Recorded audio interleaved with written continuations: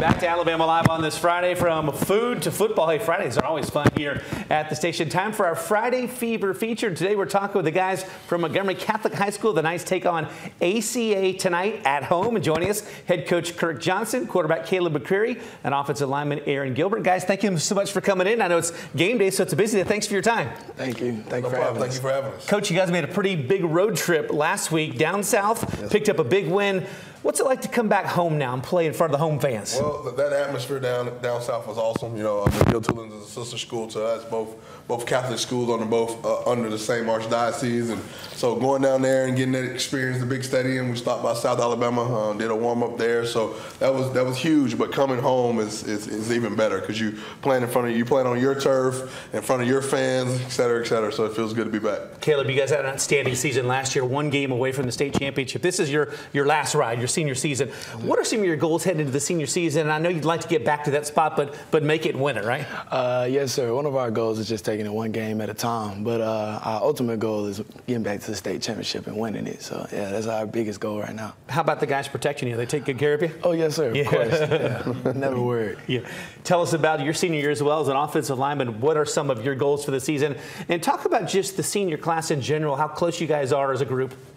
So this senior class, I feel like we're pretty close. We've had these past 4 years together, especially Caleb. He started since his freshman year, so got a lot of experience, a lot of love for each other, trusting each other. But I mean, the biggest goal is just finish. You know, there's that one game that we went to one time but couldn't finish it, and it's just go every day at practice, just wanting to finish. You know. How excited are you to be able to play at home and not take that long 2.5-hour bus ride? Oh, I'm definitely excited. It's always fun to be able to be at home, be in front of your friends, your family, and just don't have a 2-hour ride home after the game. That's fun. Coach, we were talking about the Huntington coaching tree. You guys, I didn't realize how many coaches played at Huntington are now, and you're one of those guys. Tell me about what you enjoy about Catholic. Why is this home for you?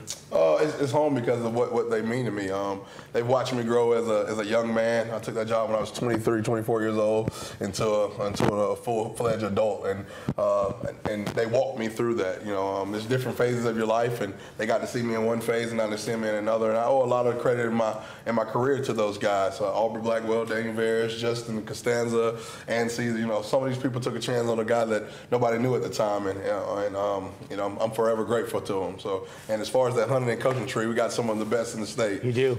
Quinn Hambright and Zach Golson and Matt Johnson, some of the best coaches, man, and I love them all. And we talk all the time, trying to pick each other's brains. And so shout out to Huntington and Mike Turk for kind of creating that tree. Yeah. Caleb, talk about on game day. What's your schedule like? I know at some point you got to go to your classes, get all that important stuff done. At what point do you flip the switch and go full game mode? Right at 3 o'clock. As soon as the bell rings, we go right into the chapel, get us a good team prayer in, and then we go right into pregame. We eat, and then we go through a little walkthroughs, and then it's tape, and then get your mind right, ready for the game at 7.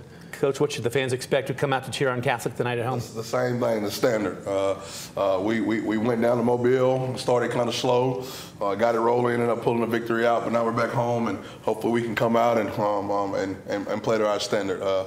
Each year, you got to gel these teams together because you got a bunch of different kids doing a bunch of different things, and so we feel like the gel is getting a little tighter each day, so we're excited. I was going to say some good-looking kids, but these are young men. They're bigger than I am as well. So, Coach, thank you so much for bringing in Caleb McCreary and Aryin Gilbert. Guys, best of luck tonight, the rest of the season. Stay healthy, and we'll see you in the playoffs for sure. Thank you so much. Thank you. Go Knights. Go Knights. Go Knights. Congratulations, guys, on a great season so far. 1-0. Let's keep it going. Yes,